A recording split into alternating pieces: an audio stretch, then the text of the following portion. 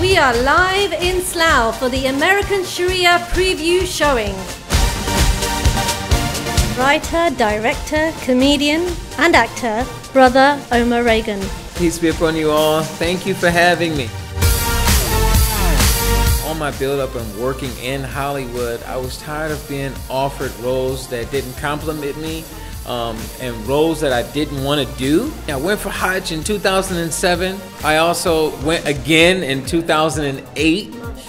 And alhamdulillah, I was like focused on what I could do that I could still do me, and then also I could benefit mankind, or I can still live as a good Muslim. So alhamdulillah, I'm really happy. I started touring doing comedy only with Muslims, and I was happy and excited because people didn't know Muslims laugh. And then I thought, hey, why don't we have our own movies? Let's make our own movies.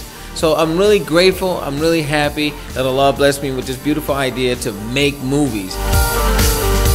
And it was a young lady who wasn't Muslim at all. Matter of fact, she was Jewish.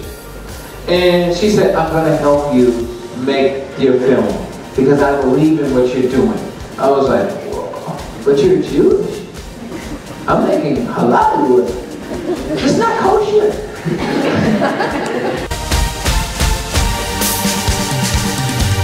She gave the rest of the money that I needed. She worked out all of these deals. She got me what they call favors, right?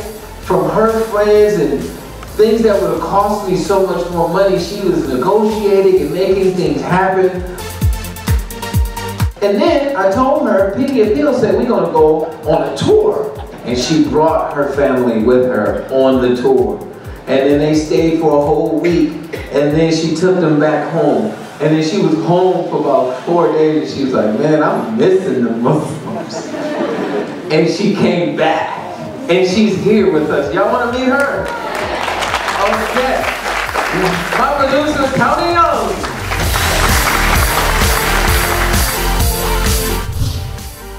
Welcome, Couni. Hi, how are you? How did you come across Omar Regan, and what inspired you to be a part of this project, American Sharia? Well, Omar was making his movie. He had already gotten his pre-production done. He came to Detroit to film it, sent me a script. I read the script, realized that I had to be a part of it.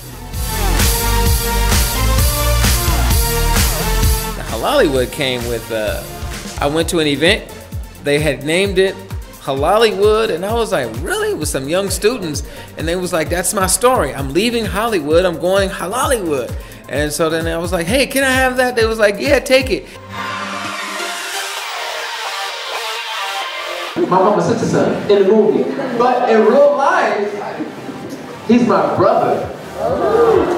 Mujahid Carswell, brother of Omar Regan, how are you? How am I? Yeah. Alive. I played a gunman. Blink, blink, blink. Yeah, that's what he wanted me to play. There were cops, I was the bad guy. So we were shooting at each other or something like that. It was a mistaken identity or whatever. I don't want to give it all away or whatever. But things wind up being just kind of blown out of proportion. It's one of those kind of things. It winds up being a comedy. And this guy is my son. This is it. Oh my God. Yeah, I got arranged marriage at 17. Just like a lot of you. Welcome, Idris Ali. How are you? I'm doing great. How's your tour going? Oh, amazing. You know, I'm loving every minute of it.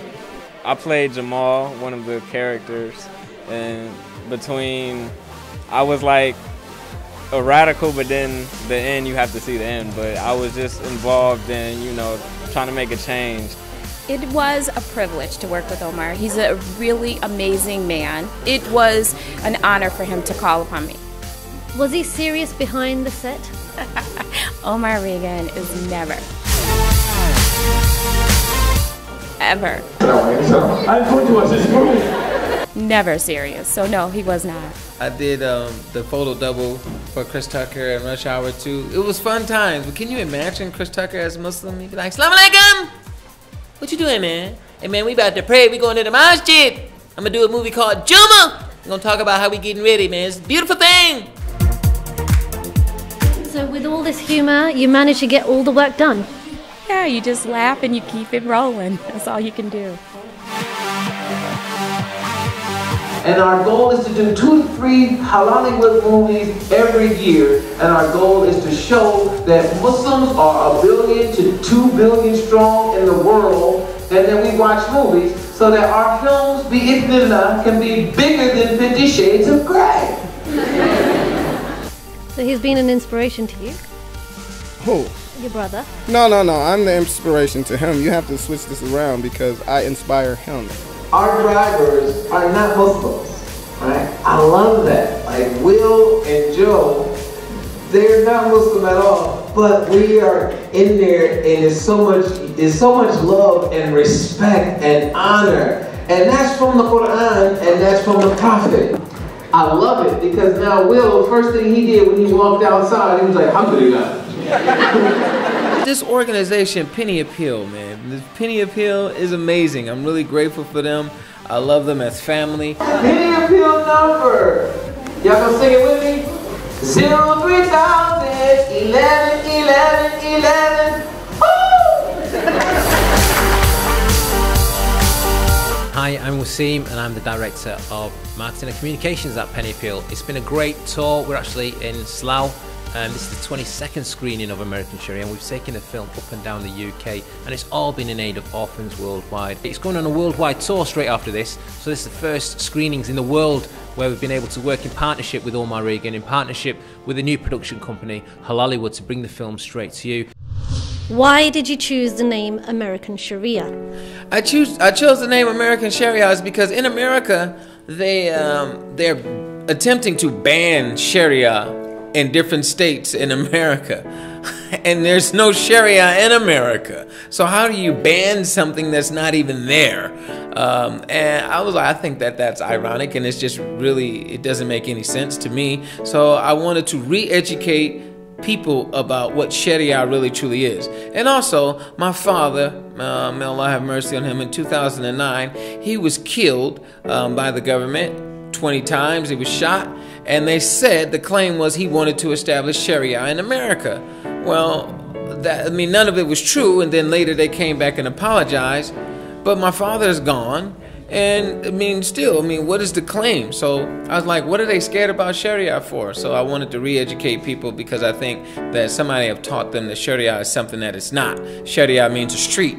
Sharia means it's a road leading to water. So I just wanted to re-educate Muslims and people worldwide. Whoever taught them what Sharia is something to be afraid of, I wanted to re-educate them. So essentially, would you agree that your father inspired you for this movie?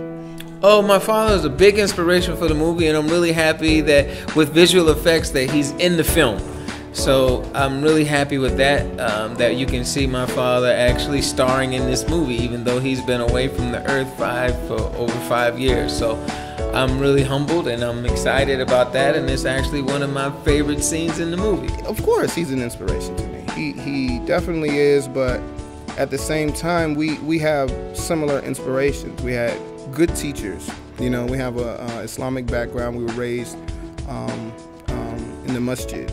You know, so we were taught, you know, how to speak Arabic, how to read Arabic, you know, spoke English too. We spoke 3 languages, Arabic and English and bad English. And, you know, you can tell when we got over here, we spoke bad English. Now, you managed to get the A-list stars, Eric Roberts, the YouTube stars, the nasheed artists and comedians. How did you manage to bring them all together under one roof? Well, I'm really happy, man. Eric Roberts is he's a top actor, man. I was honored. Like, I'm a big fan of him from way back in Best of the Best. And so for him to even say yes to an independent filmmaker like myself, even with a story like myself, is extremely humbling. And also my YouTube stars, what I wanted to do was, Adam Saleh and Sheikh Akbar, they have a very huge fan base and they're there with the youth. I wanted to come together and say, hey, look, this is finally something for all of us. So I wanted to do like Hollywood. I wanted to bring in the Muslim stars. These are Muslims who have a strong fan base. Yas the Spaz, Adam Saleh, Sheikh Akbar, Preacher Moss, the Kadir Latif, the Joshua Salams. These guys are nasheed artists, they're comedians, they're YouTube stars. They're amazing individuals in their own light. We've done so much in terms of raising money for orphans, and Ashwell got an exclusive figure for you. We've actually raised enough and been promised enough, and we've hit the 1 million mark, and it's fantastic to know that all the hard work and all the long nights and the driving and the touring has all been in aid of orphans worldwide. So I want to say a big thank you to everyone who's watched us, who's supported us, who's donated. Massive jazakallah khair, and hopefully we can come back next year and do a bigger, better tour. Throughout this movie, your humour aims to build bridges across religious, racial and social divides. That is no easy task to do. How did you do it? Well, alhamdulillah, I'm happy. I think that we just tell the truth. In the Quran, it tells us to speak a word direct and to the point. So if we tackle these issues straightforward, because Islam is amazing. Islam covers all, it gives a solution for every problem that's out there. So I want to just focus on Islam rather than focusing on the opinions that people have. Today there's a big difference between Islam and Muslims. But I think if Muslims go back and they really study Islam and follow Islam, Islam is warm, Islam is peace, Islam is amazing, Islam is comforting, Islam is love. One of the reasons why the Prophet ﷺ was sent and was the last messenger, and Allah nicknamed him the beloved of Allah, was because he came with love. And love is the key. The Prophet loved his enemies. He loved his friends, he loved his enemies, he loved people who hated him, people who hurt him. He still loved them.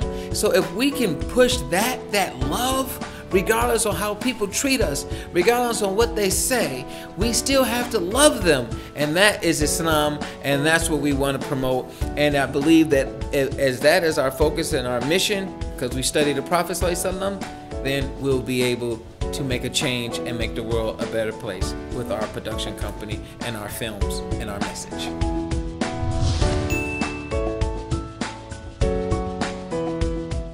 I always wanted to do dawah on Sesame Street. I actually believe that the first person may take Shahada would be Elmo. Can you imagine that? Elmo took Shahada, he'd be like, Allah is so kind. Allah is so merciful to Elmo. Oh, alhamdulillah. I am Muslim. Okay, so first of all, y'all forgot to record me telling y'all where to follow me at. How they gonna find me? You gotta find me at Move to You. MU, the number 2, and the letter U. It's easy. I'll see y'all later.